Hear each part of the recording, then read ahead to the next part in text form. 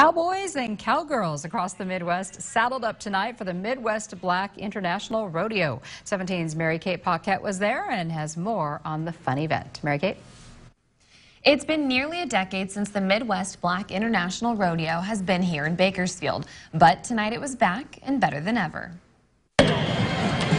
Calf roping, steer wrestling, and of course, the rodeo clown.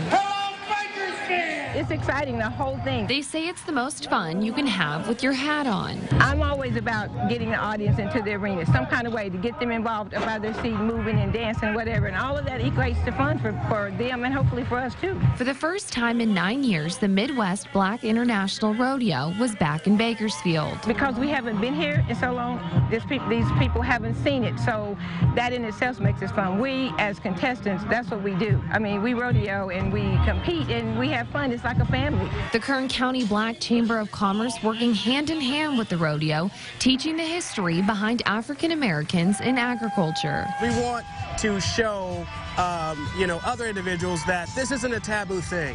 This is not something new. Agriculture to African Americans is not new. Before the fast-paced competitions, a history lesson showcasing and preserving the African American rodeo athlete. You don't see anything about black cowboys in the history books. It's just not there. Like the Lone Ranger, nobody knew he was black because the TV doesn't portray that. The history books doesn't dictate that. So because we are real and we're out here as a traveling group, we can show them that there are black cowboys and cowgirls.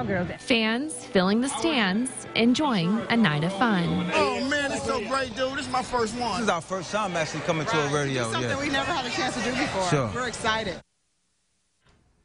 Proceeds from the tickets to tonight's event benefit the scholarship fund for the Kern County Black Chamber of Commerce Developmental Foundation.